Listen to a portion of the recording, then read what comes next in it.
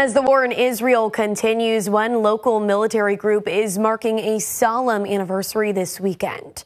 Members of the Tri-State Marine Corps League will hold two ceremonies today in Struthers, honoring those who died in October 1983 when terrorists killed 241 service members in Beirut, Lebanon. Right now, the first ceremony is taking place over in Struthers. I want to show you a live look at the candlelight vigil at the Peacekeepers Memorial near Hamilton Lake. You can see the rain certainly isn't stopping people. They've got tents set up. The bombing took place at 6:22 that morning back in 1983, which is why the group is holding the ceremony at this time. 3 local men were killed in the attack. Now this afternoon, there will be a memorial service and luncheon starting at 1.